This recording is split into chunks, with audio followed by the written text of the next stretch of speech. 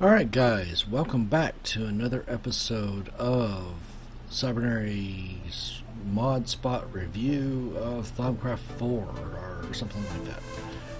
I am Cybernary. This is episode 4 of Thaumcraft 4 tutorials. Last episode we talked about alchemy and everything that you need to do to start saving your Essentia into jars as opposed to saving it in your wand. So today we're going to start talking about infusion altar, and like I said, I will be showing everybody where we're at in different sections of the Thaumaturgy. Under Artifice is where we're going to be working today, and inside of it is the infusion section. The infusion section talks about how to make a runic matrix. It also talks about how to make an arcane pedestal and how to put it all together to make a runic altar or infusion altar. So to start off, we're going to talk a little bit more about the arcane stone block. We talked a little bit about it during the alchemy when we were making our alchemical furnace. It does take 8 of the smooth stone and one shard of any of the primal essences, and it takes 1 ingus and 1 terra in your wand to create this recipe. This recipe will create 9 blocks though of arcane stone. So what can you do with arcane stone? Well, as you saw last episode, we did make an arcane furnace. Additionally, you can use the arcane stone in a small crafting grid of 4x4 to make arcane stone brick, just like you can any other smooth stone. Here's a couple of cool things that you can do with arcane stone. You can make, using arcane stone brick, an air and an earth essence shard and some essence in your wand from that shard. You can make paving stones of travel. Now this recipe will make 4 of these paving stones of travel. What's great about them is that if you have a long distance that you need to travel, you can put these down and they will instantly give you speed 2 and jump 2 whenever you're on top of them. So if you were to be sprinting, it can definitely increase your travel speed. Jump 2 and speed 2. So that's what the paving stones of travel do. Very, very helpful, say if you've got a nether hub or if you've got a long distance to run in the end to like an ender grinder or something like that. The other thing we've got is the paving stone of warding. Now what this does, using ingus and order shards and 10 of each of that essence in your wand, you can make 4 of these and you can create a pin per se of animal or that any vanilla mobs can't get out of. Okay, regardless of how hard they try, they're basically not going to be able to get out of this because it's basically a magic wall that prevents them from leaving. You can use this to keep mobs out of your base. You can use this to keep mobs inside a mob trap. You can use this to build animal pens like you see here. So you can walk through it just fine. It doesn't affect you at all. So that's a nice little thing that you can do with paving stones of warding. Alright, so to make an infusion altar, you will need several arcane stone blocks. You'll need a couple arcane stone bricks. You'll need a arcane pedestal or 2. Actually, this recipe will make 2, but you'll need a couple. You'll need 1 to start off with for the one in the center, and then as you see over there, I've got several around my bigger altar over there. And then last but not least, you will need a runic matrix. Any primal shard can be used, 4 arcane stone blocks, and then an ender pearl, and then 40 ordo. It is quite expensive when it comes to that, but this is kind of the brain of the infusion altar. Alright, assembly. Let's start off with a 3x3 pad like this. It can be bigger, but this is the bare minimum. Put yourself a pedestal in the middle. Surround the pedestal with 4 brick blocks.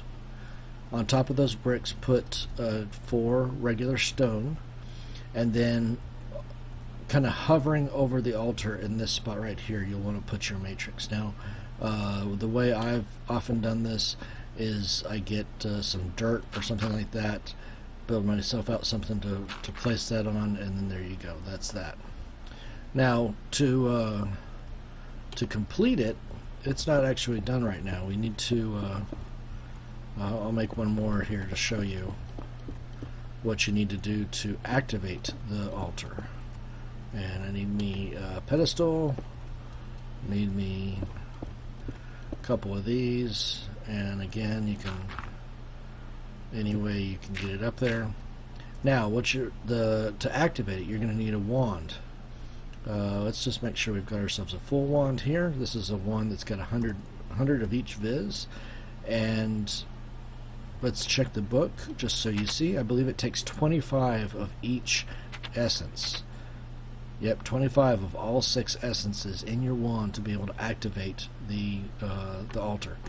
And you'll be able to tell when you activate it because it'll go like that. The 4 pillars will turn kind of curved, and the matrix will turn purple and start spinning around like that. So that's what it looks like when it's been activated. Very, very simple. It does take a little bit of time to get set up, but that is the steps needed to make it. Now, as you can see, this altar is quite a bit bigger than the altar that we made down there, and there's a reason for that. As we get into some of the more complicated recipes like this right here, for using the infusion altar, you'll need slots around the altar, or pedestals around the altar, up to 9 or 10 for some of the more complex items that you'll want to make with the altar. So for that reason, I've made one with well, a lot, with 16. This is probably overkill. You probably don't need this many, but you know, too many isn't a problem. Not enough, that's a problem. So the other thing that you can do is you can make candles, and you can also put skulls and crystals down around this altar. The book talks a lot about how altars are very unstable. Anytime you're infusing the level of magic that you're talking about here into objects, some things can go wrong, and a lot of times the objects that are on the pedestals will get knocked off because there's lightning and earthquakes and stuff like that. Now, we talked a little bit about taint and how flux can get into the world and create tainted atmospheres and tainted biomes. This is another instance of if things go wrong and objects get knocked off while it's in the process of making things, and if it's sitting there rumbling and it can't find the items or the viz that it needs to finish the process, then it's going to start generating taint because it's basically magic gone awry. Now, like I said, in here it does talk about things that you can do to balance that out, and that is kind of decorations. There's a lot of different items that you can put. Well, not a lot of different items. There's 3. There's candles, there's skulls, and there's crystals. Those are the 3 things that it likes seeing: candles, skulls, and crystals, to reduce the instability of the different recipes. Now, if you put enough items around your altar, you'll never have any instabilities because you've got enough balance in the positive that it will never go far enough into the negative to knock things off. And I'll explain that here in just a second. Skulls can be zombie skulls, skeleton skulls. If you happen to have a beheading mod on your game, then it could be creeper skulls, or even player skulls. Candles, we talked about how to make candles in the last chapter with the crucible and the magic tallow. I guess I didn't actually show you how to do it, but it's 2 magic tallow and a string to make 3 candles, and then you can dye these candles to make different colors. And then last but not least was the crystals. Something that we talked very briefly about at the very beginning was the crystals or the shards that you get when you're breaking the infused stone. Well, you can combine these shards into crystal clusters, which are mainly cosmetic, but you can use these crystal clusters for to add to your decorations around the altar to reduce the instability when you're making some of the more powerful things in the mod. Now, one last thing I wanted to tell you about the instability and how to set up the decorations around your altar. The altar reads everything from this pedestal out, and the distance that it can read is actually a lot bigger than you would think. From this pedestal up, it scans 10 blocks. Yes, 10 blocks above this pedestal, it will scan.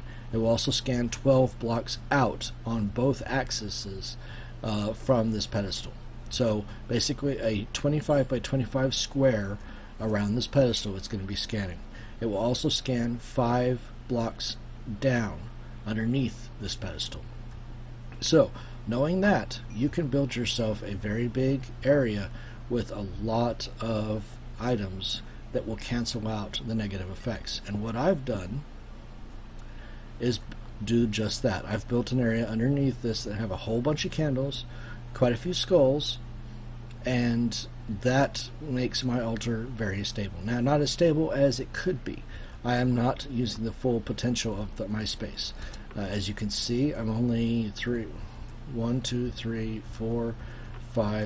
7 blocks out from the altar itself, and I'm only 3 blocks down. So I'm still within the area where it's scanning. But imagine that if you took the full 12 blocks all the way out here and filled those with candles all the way around underneath your altar. Now, if you were building your altar on solid ground and you had lots of open space underneath, you might as well do it. Candles are very easy to make. You saw the machine that I set up before in the last episode about how to automate making magic tallow, and you can make candles and skulls all day. You can just fill up a whole floor with crystals if you want, but I will tell you that having a stable altar will make your enjoyment of this mod a lot more, because you won't have to worry about instabilities and things falling off and things going bad. So that's basically that when it comes to instabilities and how to go about remedying them. How do you use the altar? Well, let's talk about that real quick. A couple episodes ago we were talking about wands, weren't we? And we've got enough time now that we can sit there and finish up our wand discussion. In the last episode we talked about adding making these alembics so that we can save essence into jars, and I did say that I've got this big section over here that's got a whole bunch of jars. Well, what the altar does is that it combines a whole bunch of objects, and with some magic combines them all into one big magical construct. Now, it doesn't use magic out of your wand like the magical workbench does, but it uses the magic out of the essence jars or the warded jars that you've collected to perform to build the item that you're talking about building. Now, what I've done is I've used an item that we'll talk about a little bit later on called a essence mirror, and the essence mirror allows essence to travel long distances between two mirrors, or an Essentia mirror. And so using this, my altar here has access to all the essences that are over there in that square. Now, until you can build one of these, you can just put your jars of essence around the altar so that it can draw it out for the recipes that you need. But since I'm not going to be putting those jars around the altar, I wanted to at least explain that to you. Okay, so wands. When we last left off with wands, the best wand that you could make was a great wood wand with gold caps, right? Because anything beyond that was going to require infusion, and you hadn't built an infusion altar yet. So I'm going to show you how we can make a silverwood wand core, which would be a next step up from your great wood wand. And just so you know where we're at, we did cover everything in this section of infusion. We're going to jump back over here to thaumaturgy, and you should the silverwood wand core is what we're going to talk about now. This is the recipe page that will show infusion recipes. And as you can see, this recipe here takes 7 different items plus the central item. Now the way I've chosen to display those is these gray boards that I've got here, and as you can see, some recipes only require 3, other recipes require more. Some recipes take all the way up to 10 items.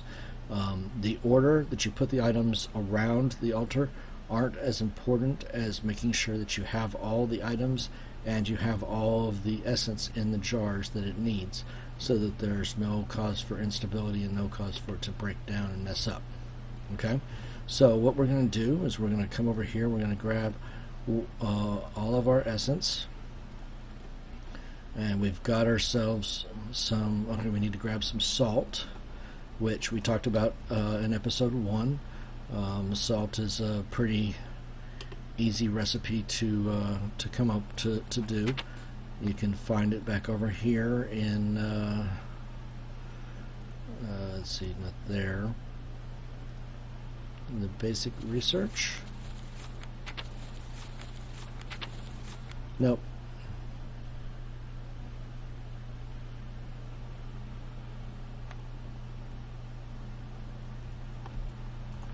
Okay, so I'm not in recipe mode, but yeah, I can jump back and show it to you real quick.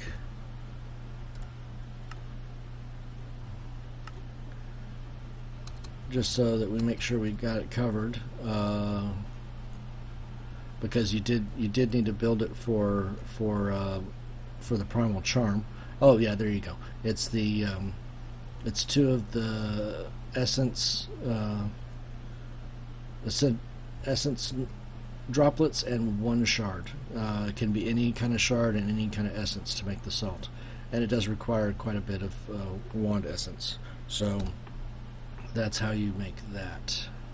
But yeah, you'll as you get further into you'll need to make more and more of this for infusion. Okay, so what you need to do, you need to place your central item right there on the center.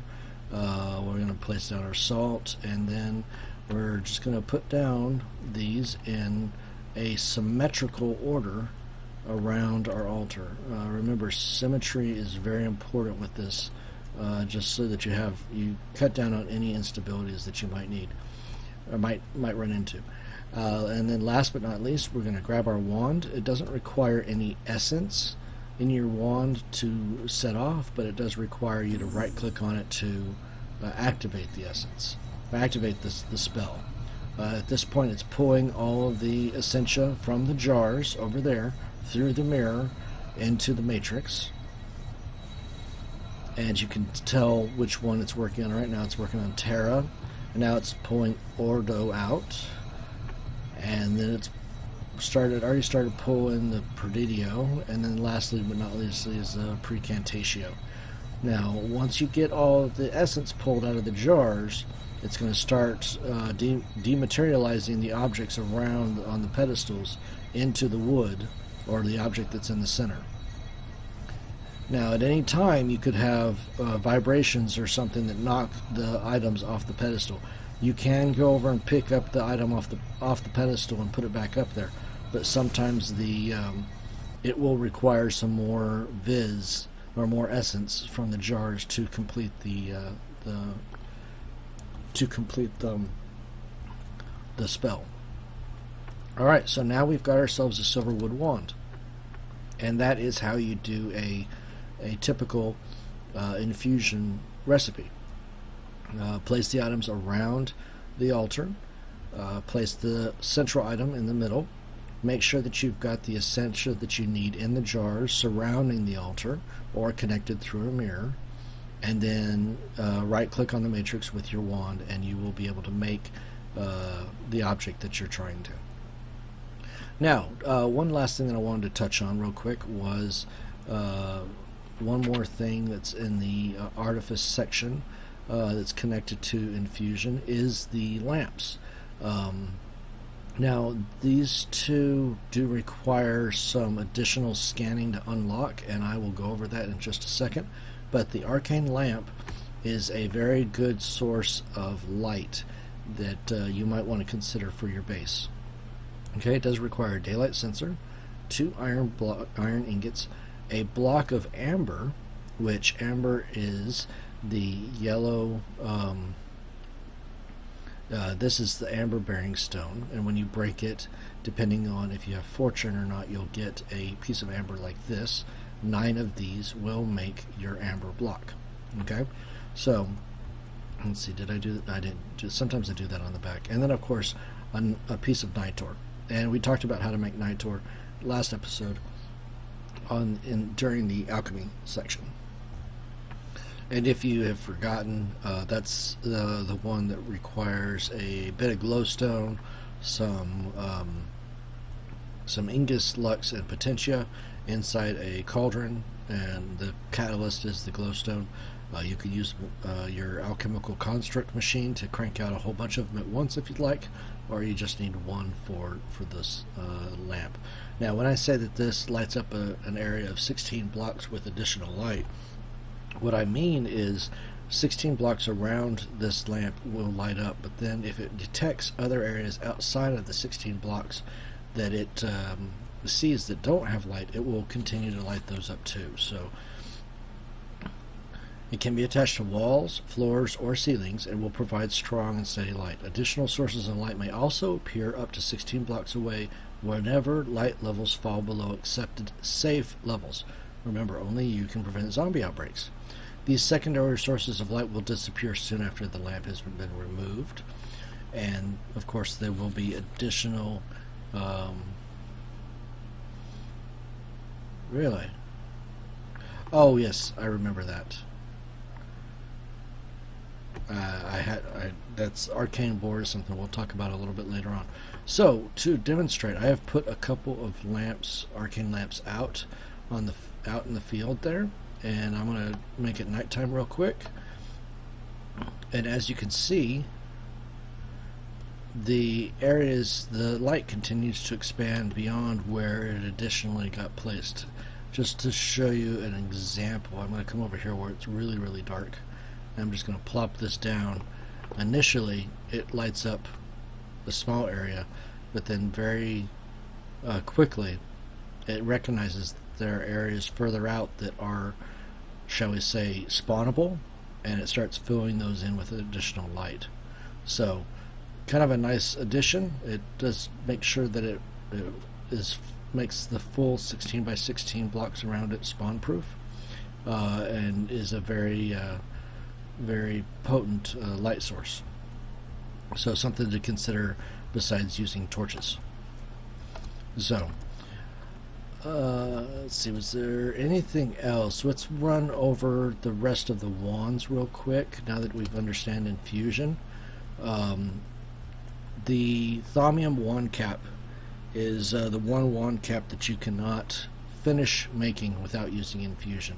You can create it using the 5 Thaumium ingots on an arcane workbench, and we talked about that recipe a couple episodes ago. But to activate it, you need to put it onto an infusion altar with 6 arm and 12 potentia, and that will activate one wand cap. You'll have to do that twice for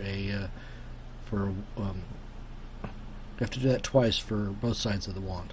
We talked about the Silverwood wand core. This is probably your go-to wand while you're playing Thaumcraft through the bulk of it until you get further on into the staves. The staves are the more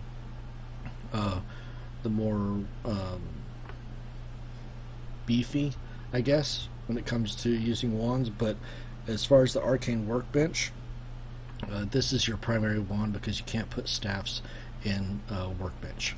Next comes the 6 primal wands. Now, the interesting thing about these primal wands, and the primal wands that we're talking about here are... Oh, I didn't go over those two. The primal ones that we're going into here are surrounding the Greatwood wand core. They represent all 6 of the primal essence. The icy wand core represents aqua, and it will autofill your wand to... It'll make sure that your wand always contains at least 10% of aqua. The same thing goes for the quartz wand. It autofills ordo up to 10%. The obsidian autofills terra. The reed wand core autofills air. The blaze wand core autofills, what you guessed it, Ingus. And then of course the bone wand core is Perdidio. So those are the 6 primal wand essence, or primal wand cores that you can make. Again, you can put iron, copper, gold, or thaumium caps on any of these, and the prices will still remain the same. We talked about what a great wood would cost. We talked about what a silver wood would cost, and then of course these are the primal wands. All 6 of them are the same in price, and they start off with a Viz cost of 6 for iron, 12 for copper, 18 for gold, and then of course double gold for thaumium. 36 essence of each of the 6 Viz type to put together a blaze wand with thaumium caps. Okay. Real quickly, I'm going to bounce back over here to the lamps. Actually, I'm going to bounce back to the start, because there's an interesting little thing that you got to find out about the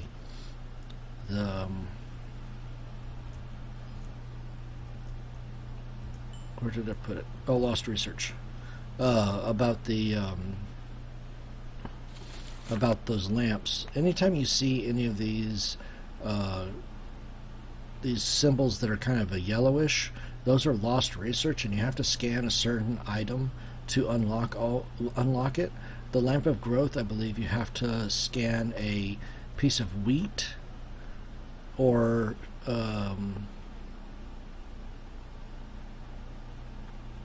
is it seeds? Seeds is the growth. Wheat is fertility, I believe. So make sure you scan seeds and wheat, and you'll unlock both the lamp of growth and the lamp of fertility. But these are most of the... If you scan most of these items with your thermometer, you'll unlock almost all of the lost research. Enderpearl, bow, some kind of taint biome, string, arrows, leather, wheat, seeds, firebat, zombie brain, iron, and a primal focus. And you'll make a primal focus. You'll unlock primal focus by holding a primal charm in your hand. So let me jump back real quick over here to the rest of the wands and the lamps. These lamps are very, very powerful. The lamp of fertility, if you hang that up over an animal pen, they will constantly try to breed. Makes it for a very useful farm, and we'll talk about that in a little bit later on when we get into the golems. This is how you build it. You do need an arcane lamp before you build this one, and arcane lamp, as we saw, was just a workbench, and then you can infuse this together to make a lamp of fertility. The lamp of growth does the same thing except for plants. It will make plants grow faster the more the lamp of growth, more lamps of growth that you have around your plants. If you provide it with herba essence, basically putting a jar of herba nearby, then it will increase the speed and the light around the area that much more. With fertility, a jar of victus will increase the potency of the lamp. So those are the lamps, and they are very important, and they do come in very, very handy. And I'll show you how later on as we get into more of the automation. Last but not least, let's hit these last of the wand foci that we weren't able to talk about before because we needed to go over infusion. When we last talked about foci, we talked about the normal ones, or the easy ones to make: fire, excavation, frost, shock, equal trade, and then the primal. The next one we're going to talk about is the portable hole. Okay, the portable hole is a way to escape when you get lost in caves or something like that. Say you've been caving and you know that the way out is up. Well, you just right click on that, and that will make a hole through blocks until it gets to either bedrock or skylight. Now, it doesn't stay open for very long, and don't get trapped in it when it closes up, because then you'll start to suffocate. But the portable hole can be very helpful if that's what you're looking for. The next one is the warding wand, and I don't think I actually have one of these in my bag, so let's pull out my focus pouch and put the wand of warding in my focus bag, and then if I hold the F key down, I can pull up and activate my wand of warding. Say I've got a building that I don't want anybody to be able to break regardless of what they throw at it, explosives, whatever. I can right click on certain blocks and basically ward them from anybody being able to do anything else to them. Only they are now protected from anybody but me being able to alter them. So that's what warding is done. You can, as you can see, it goes all the way through the block, and to unward you just right click again and you can remove the protection. So wand of warding, very, very helpful. A little bit expensive. Nether star in the center, obviously one of the more full recipes with 8 objects that you need to put out onto the altar, and quite a bit of essence in the jars. Again, just so that everybody's aware of where we're at, we did jump back over here to the wands, and we're looking at the wand foci that require infusion altar. So there's the portable hole one that we talked about, and then here is the warding that we talked about. Next up, this is a hidden one. You have to scan fire bats to be able to unlock this foci, but it's called the 9 hells. And the reason that it's called the 9 hells is that it basically, oops, no, I want this one. Thank you.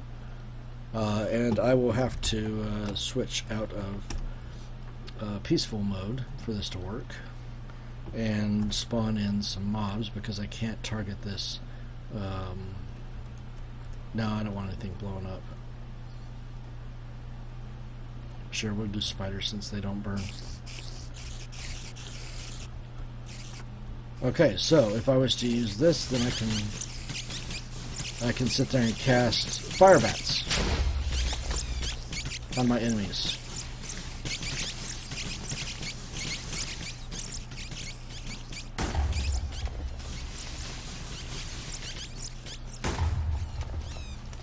It can be pretty overpowered if you think about it. But anyway, that's why it's called the 9 hells. It takes, let's see, the cost is 1 air, 2 ingus, and 1 predidio. So that's the 9 hells. Now moving on, those are all the foci that are available in the game. Let me come back over here. I don't need that anymore, and put this stuff away. As you're using your wands, you're going to need to find more and more of these nodes to be able to pull. I will need that wand, actually, to recharge it. I used quite a bit of my ingus. You see I'm down to 30 ingus when I was doing that. I'm going to switch back over to, actually I'm just going to take this one off because I don't want to accidentally set it off. Now normally I could just walk up to a node and charge it up that way.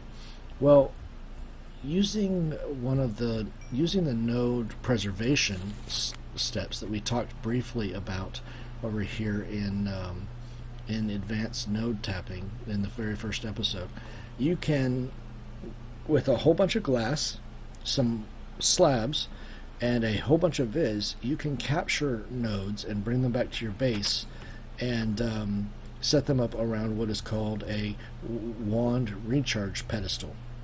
Now it does require a primal essence, some gold and diamonds, and one of the arcane pedestals, and that will make yourself a wand recharge station.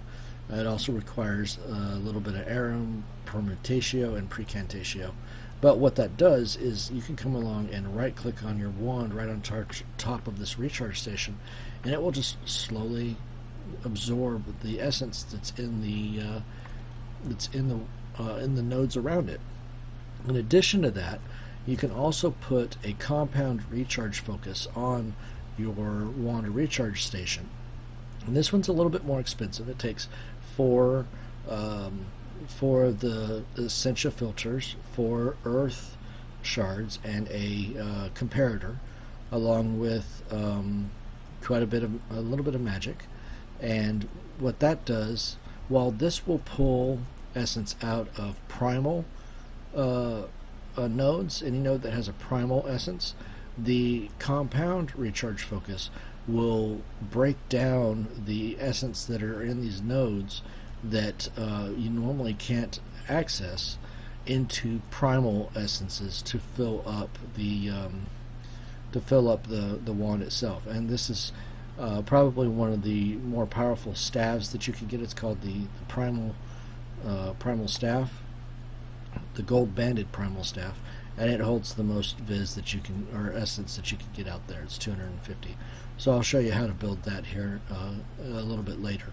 But the wand recharge station pedestal and the compound recharge focus are both very, very powerful in the sense that when you start capturing these nodes and bringing them back, you can just plop your wand on the station and it'll slowly recharge itself using the nodes that are around itself. Last but not least are the staves. There's a couple of different staves that you can make. The Great Wood Staff Core is probably your first one. It does require a primal charm along with 2 Great Wood wands and 8 ordo to make the core itself. The Silverwood Staff Core requires 2 Silverwood staff or Silverwood wand cores, primal charm, and 24 ordo. And then any of the primal wands you can be made into staves. Obviously, once you have all that unlocked. Once you have each of the wand cores themselves unlocked, the staff cores will unlock as well, and they're all right there. The price on these doesn't change. It's always 14 ordo and 2 of the core that you want along with the primal charm. Now real quickly, let's talk about the price to assemble these into staves. Staves are the same as wands as far as the assembly cost. They start off with a number and add by that. Thaumium caps are always double to what gold caps are. So if you were to make a Great Wood Staff, which can hold 125 viz, iron caps would be 8, copper caps 16, gold caps 24, and thaumium caps 48.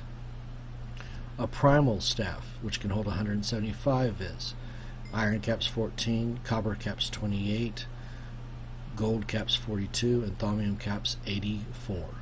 Now a silverwood staff can hold 250 viz, iron caps 24, copper caps 48, gold caps 72, and yes, thaumium caps 144.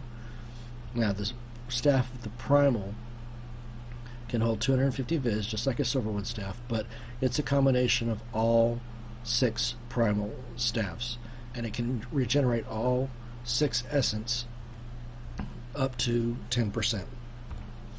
As you can see, it's very costly to make. The iron caps are 32, the copper caps 64, gold caps are 96, and then thaumium caps are 192 viz on all 6 essences to assemble it with thaumium caps. Now you may say, well, wait, the most we can hold is 100 viz in a silverwood wand with thaumium caps, and you're correct, but the more discounts you get through armor and equipment, and the more discounts you get through enchanting your foci on an enchanting table, the better off you're going to be when it comes, the cheaper those recipes are going to be to make. Okay, you will notice that as far as the staves go, they don't require, almost don't require any any infusion. Something that I forgot to put on a board, but I will show you now, is the staff core of the primal. This one does require a lot of essence in jars, along with a core from each of the 6 primals and a silverwood core to build the staff core of the primal. Now this isn't the one, this is just the staff core. Okay, and you'll need 2 of those, 2 of the staff cores to make the, oops, that's over here. Oh no, that's, I'm sorry. Yeah, that does make the whole thing. So I didn't go into that when I was building this, and I that was just my mistake. I should have built another one over here that had the had that recipe in it, but this is probably the strongest wand or staff that you can build out there, and it's there's a reason why it costs so much. It's very, very powerful, has a whole bunch of capacity in it for holding essence, and any node that you put on it is going to be extremely potent, or foci, any foci you put on it is going to be extremely potent. So I think that is about it when it comes to this episode. I hope you guys have enjoyed. We have covered quite a bit in this one, considering we talked about how to build an infusion altar, how to use the infusion altar, and then wrapped it up with some arcane lamps, and finished up our wand tutorial and all the different wands that are out there. When we come back on the next episode, we'll start talking about the armor and weapons and other equipment that we can make using Thaumcraft, and the benefits that they give us over traditional vanilla equipment. So I hope you guys have enjoyed. I hope this has been educational for you, and all likes are appreciated. If you haven't subscribed, please be sure to subscribe. Episode 5 will be coming out soon. Hope you guys have a great day, and we will see you again next time. Thanks for watching, guys. Bye.